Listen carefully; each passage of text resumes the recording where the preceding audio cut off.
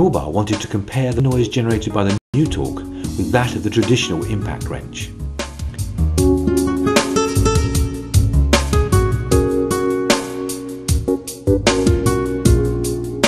The consultant checked the noise levels of each tool, measuring at the vulnerable position close to the operator's ears.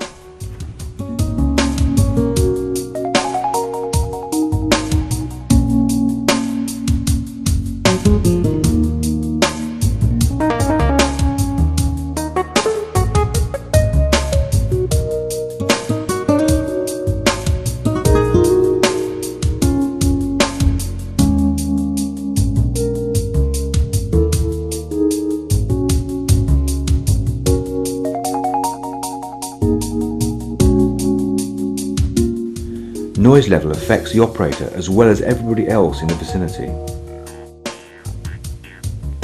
European legislation defines the daily personal exposure level for noise. From 2006, the defined action levels are being reduced. If over 80 dBA, hearing protection must be supplied by the employer.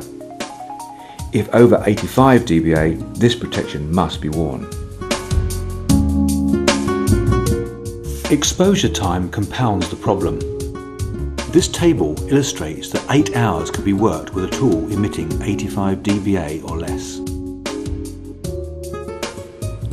A typical impact wrench was measured at an average of 99 dBA, which allows only 19 minutes of continuous work. The Pneutorque average reading was only 78 dBA, which means that a full 40 hours could be continuously worked without the compulsory use of ear defenders.